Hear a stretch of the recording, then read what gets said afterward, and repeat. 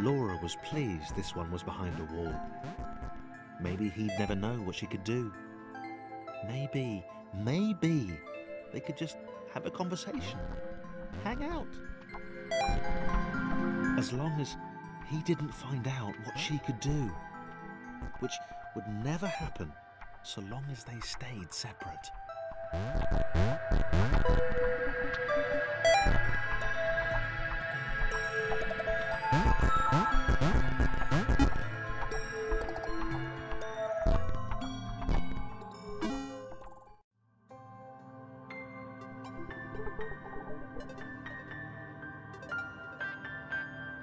Laura didn't have time to worry about the ominous pixel cloud. It had been following her for some time, and it had kept itself to itself until now. More important was the little orange thing, which was looking at her in a way that she kind of, well, liked.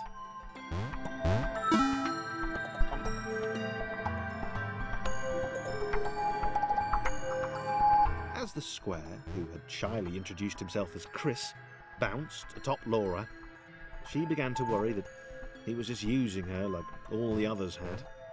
They'd all bounced too, and then they disappeared when her back was turned.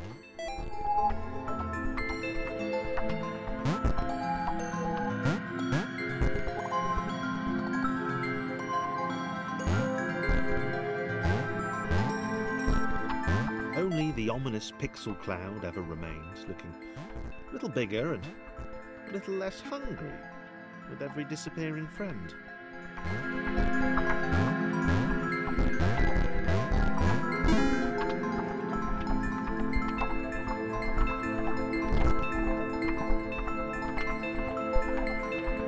With every bounce, Laura found herself less and less irritated by Chris. She started to miss him when he wasn't there, on another platform or something.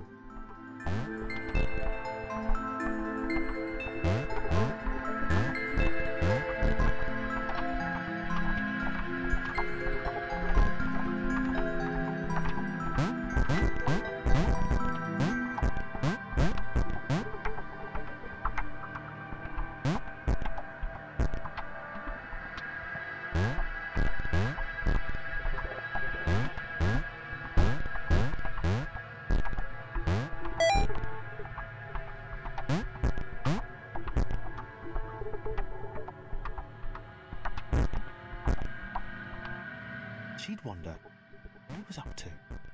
Was he missing her? He wasn't saying very much.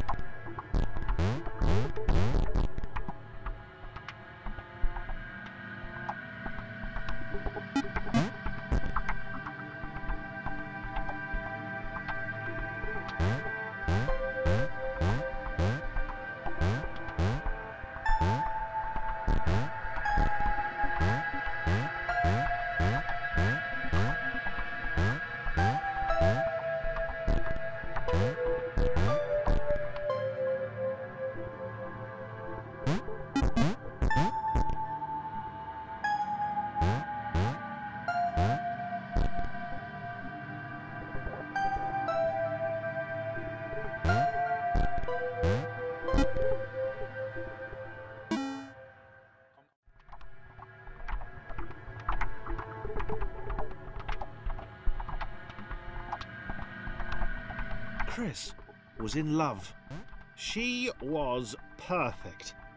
He had to tell her so.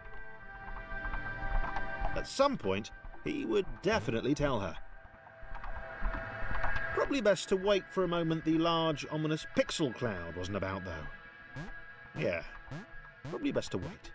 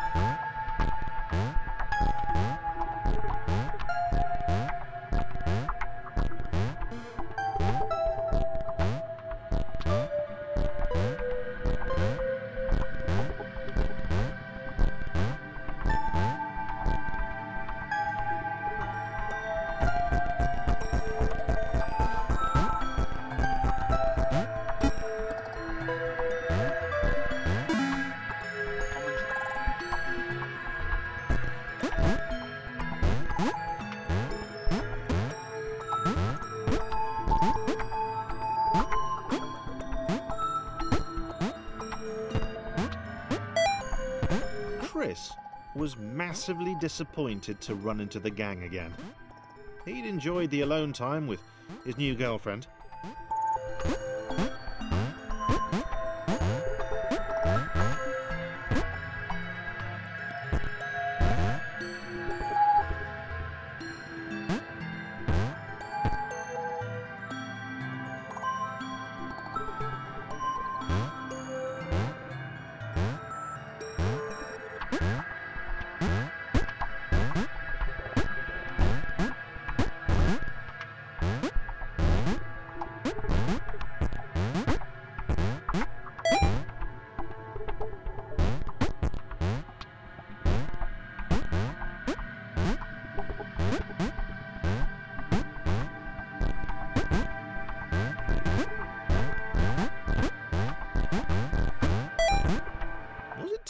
To refer to Laura as his girlfriend?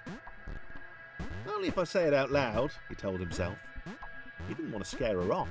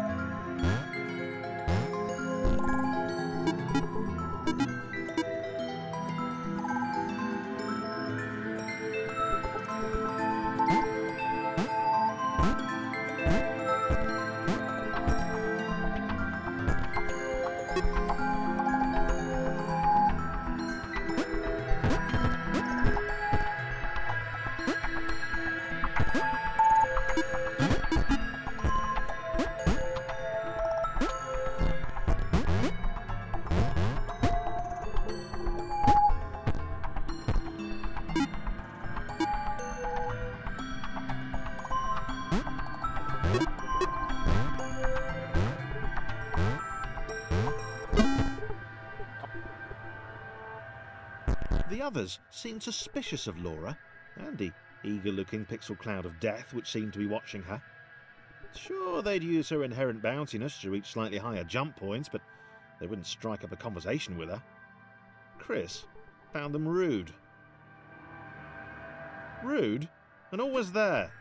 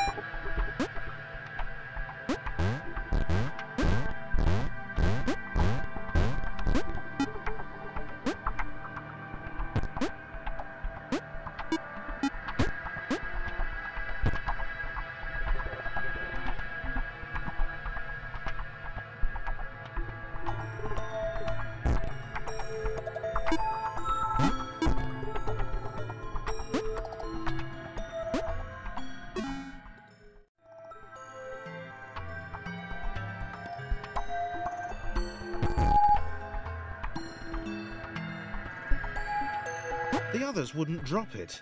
Who's that cloud guy? Why is he following us? What's that rumbling hungry sound he keeps making? Chris, can we just leave Laura behind?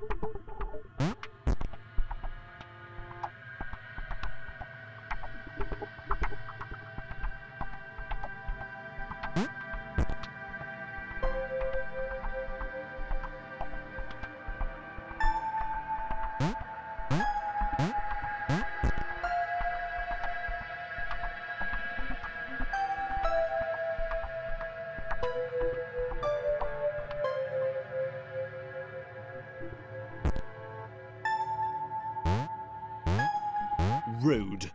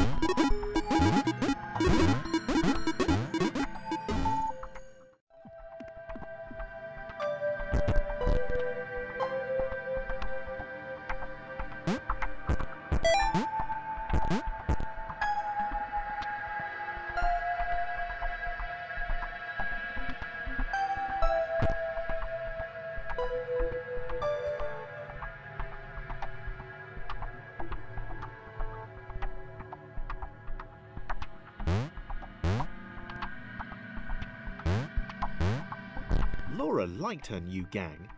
She liked Chris. She liked having friends. These ones seemed to be sticking around too. Not like those losers from before.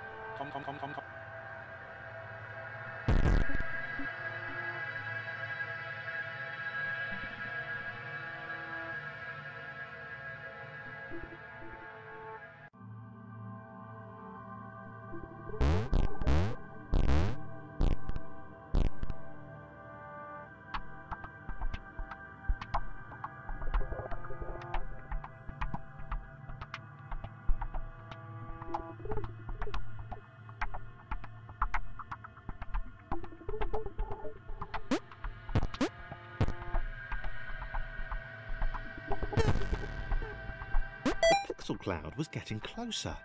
It was spending more and more time hovering around. Laura could tell it was making the others uncomfortable.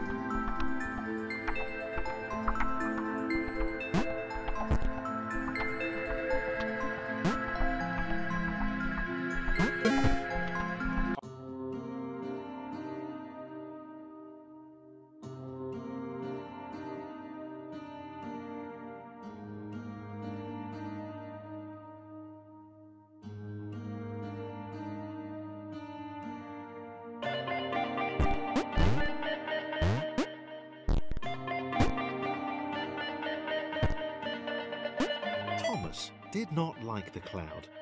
He'd long since stopped listing his observations, but he instinctively observed that this thing was bad. And he'd been right about the water.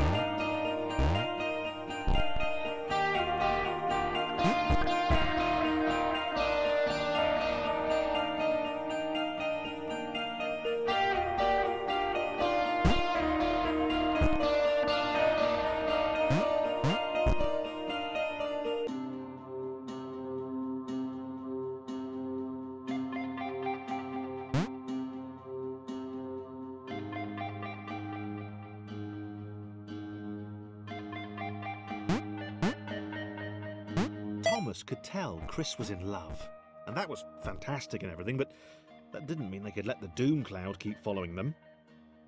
Thomas was going to put his foot down once they got to the next level.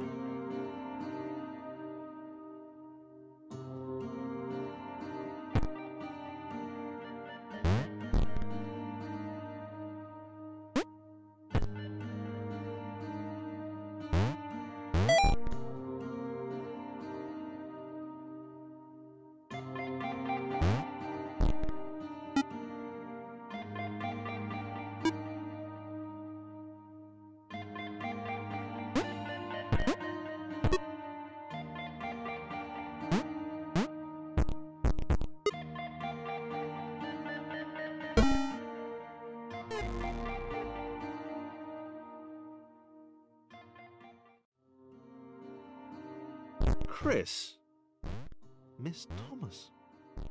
Wow. Did not see that coming. He felt a little guilty too. Without his love for Laura and subsequent reunion with the guys, Thomas would probably still be with them.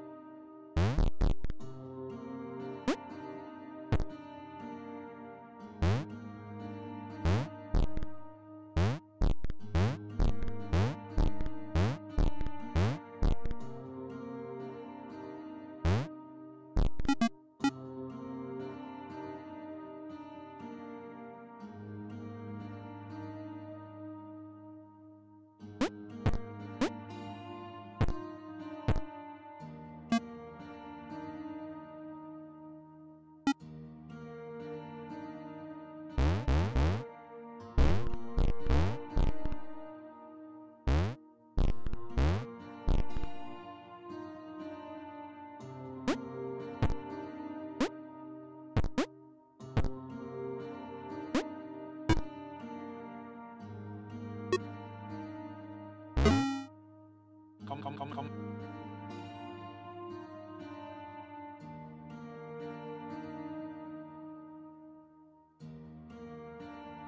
Chris wondered if Thomas was still alive somewhere.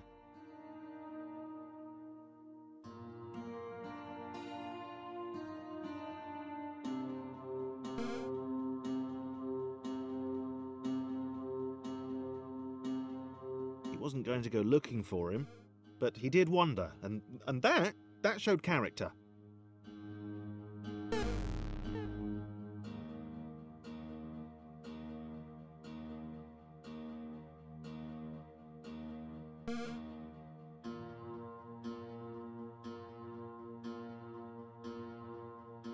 Probably.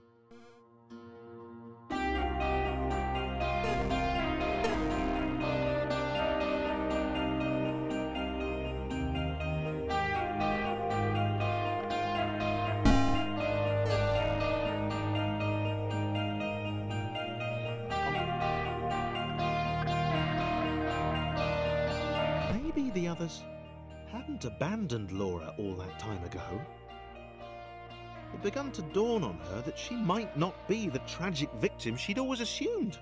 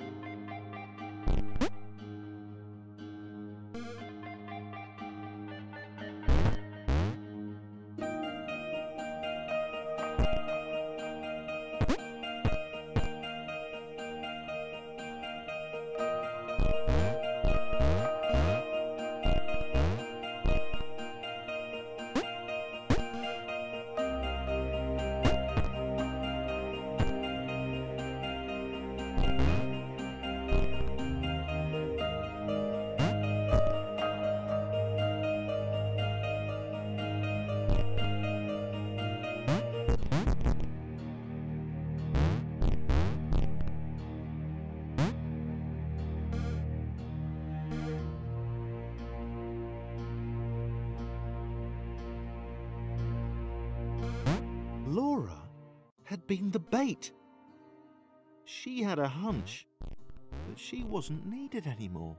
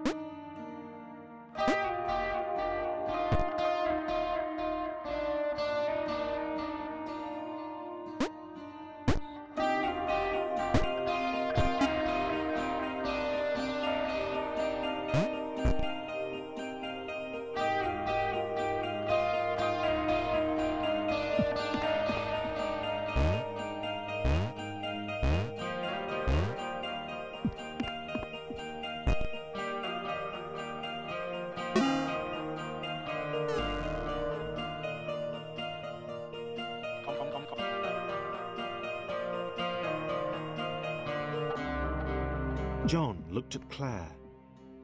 It was just them now. She muttered something under her breath about a vow of vengeance. He didn't see the point.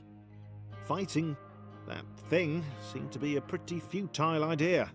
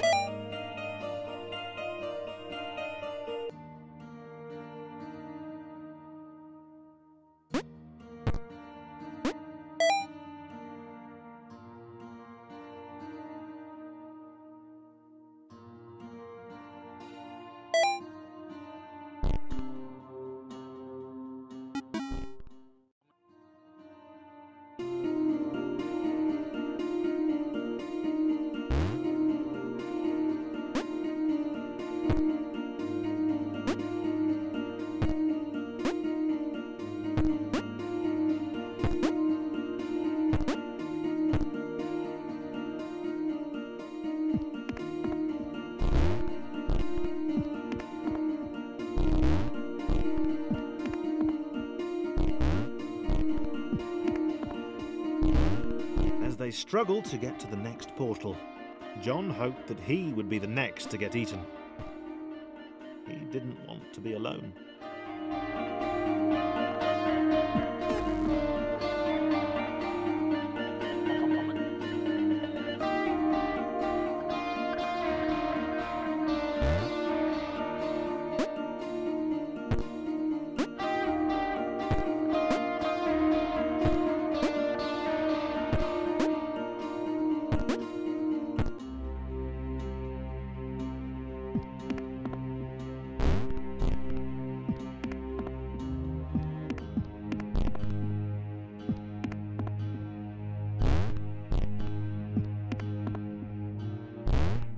they struggled to get to the next portal, John hoped that he would be the next to get eaten.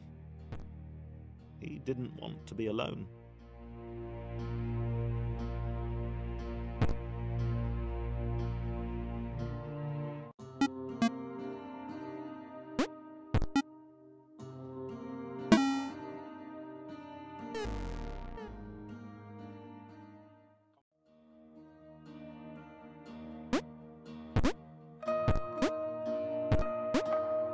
For the first time in a while, John didn't have an audience. He was alone. Leaping from black square to black square didn't seem nearly as exciting now. It just seemed empty.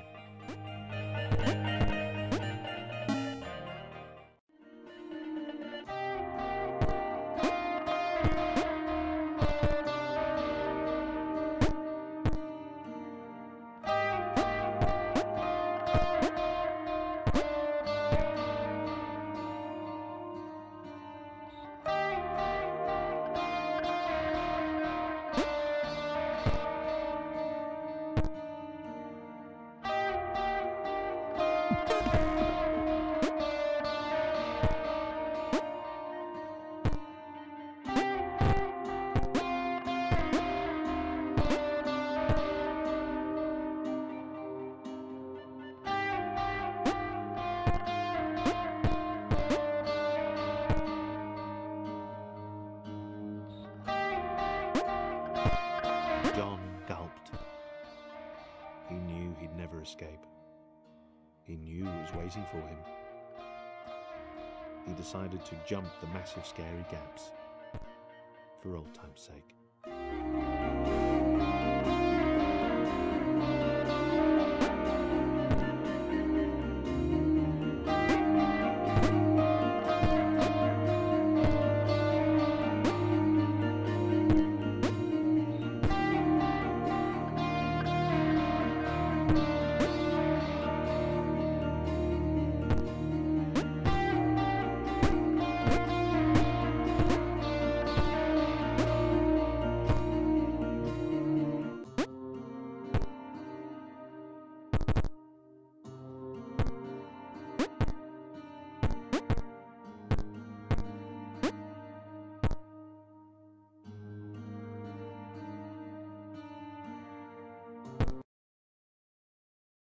Comment.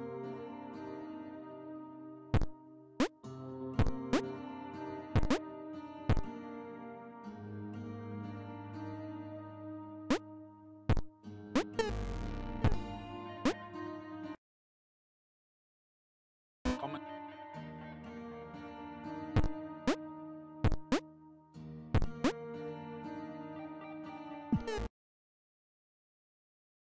Comment.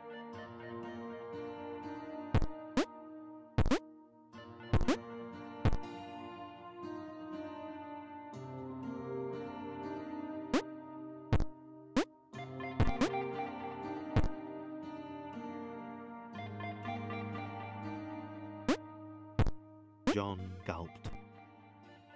He knew he'd never escape. He knew it was waiting for him. He decided to jump the massive scary gaps, for old time's sake.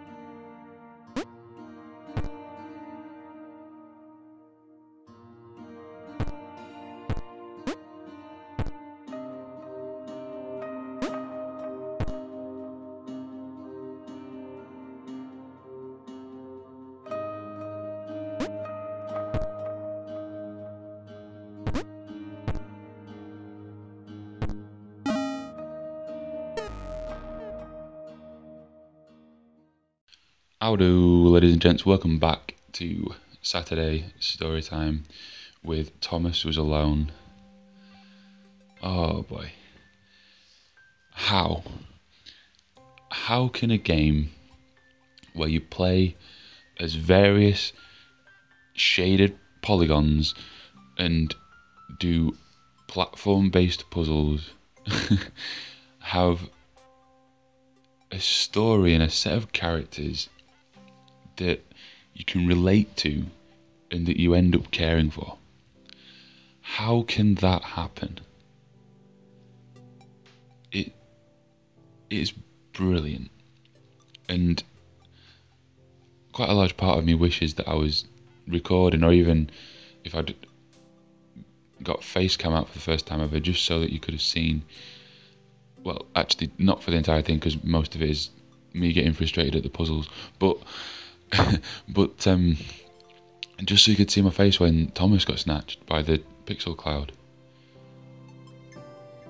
I was like, no, I've come to care about this little red rectangle, and when he died, or I hope he hasn't died, the game's named after him, I'm about a third of the way through it. I seriously doubt that he's died, but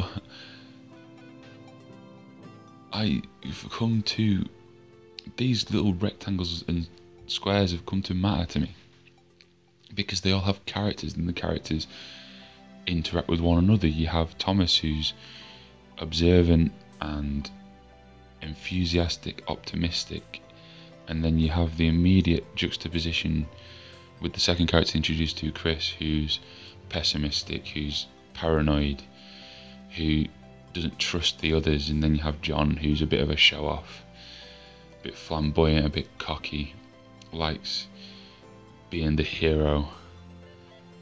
And then you were introduced to Claire, who I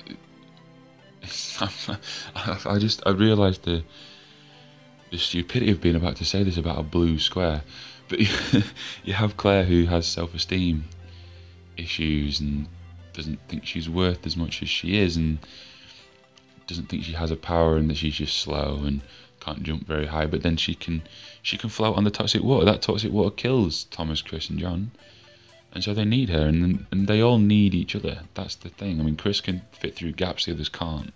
John can jump high onto things the others can't.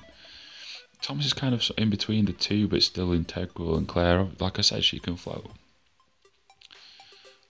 And then we're introduced to the final two characters, the two characters that we didn't get in the last episode. We have Laura, who is paranoid, much like Chris. Laura paranoid because she's been followed by the sixth character, and it is a character, the Pixel Cloud, the antagonist for our little story. Doesn't have any characterization, it's just a cloud. No idea what it's about. But it's a threat, and it's presented as a threat immediately through Laura. Through Laura's worries about it, through Laura saying how everyone has abandoned her sooner or later, and hinting at something dark. And Laura's paranoia, Laura's self-esteem issues stem from that, because this black cloud is, following her, and as we see later, snatching people, everyone from around her. And she's a trampoline, and that's cool. And you can bounce, and it adds another element to the gameplay, and that's another great thing. Every new character adds a new element to the gameplay. Thomas, initially on his own, it's just a platformer there, he's just jumping, and then you add Chris, who can't jump as high, so you have to kind of work your way around that. Then you add John, who can jump super high, but Chris can't jump over him, which adds more to the gameplay. Claire, obviously, on the water, Laura with the bouncing. Every new character so far has added to the gameplay as well, to keep the gameplay fresh. This is so well done. This won awards for its story, and rightly so, and it won awards for its gameplay, and rightly so. This is so good. If you haven't played this game before, go and get it. Go and get it and play away ahead of me. This is going to come out once a week, so you'll be able to. I am in love with this game. I'm going to play and play and play this. I'm going to replay this. I mean, I know there's no variant to the story, but I'll leave it a year. This will be one of those games that I'll play through once every 6 months to a year, just to play it again. It's that good. It's that caliber of a game. And I can't wait to progress further with it. I can't wait to see what's happened to my characters, my favourite, these characters that I've grown to like, despite the fact that they're fucking rectangles. And I think my favourite part of those last 2 chapters is that the 2 paranoid, pessimistic characters, Chris and Laura, form a bond. A bond is formed that I emotionally invested in between a golden brown square and a pinky purple rectangle. Are you for fucking real? This is such a... How... I like to try and write stories. I have a degree in creative writing. That's what I've loved doing. It's what I do as a hobby. I like writing. I like storytelling. That's one of the things I look for in a game, alongside gameplay, alongside simplistic graphics. I like story, a story that can get you invested. It doesn't have to be convoluted. It doesn't have to be a Michael Bay series of explosions. It doesn't have to have a twist or a swerve every 45 minutes. It just has to draw you in with character and storytelling, and that's what this has done so well. It's done it so well that I was invested in a love story between a square and a rectangle. Oh boy. Is there any greater mark of achievement in storytelling than that? 2D shape, and you have me caring that it died. Magnificent. If you've enjoyed this as much as I have, leave a like on the video. If you haven't enjoyed it, comment, tell me why. If you want to see more of this, hit subscribe. This will come out every Saturday for the foreseeable future until I finish it. So until next time, keep your love stories four-sided. Don't have 4 people love stories. That's not a good idea. Not a good idea. Keep it to 2, maybe 3 if you can pull it off. Until next time, see you later.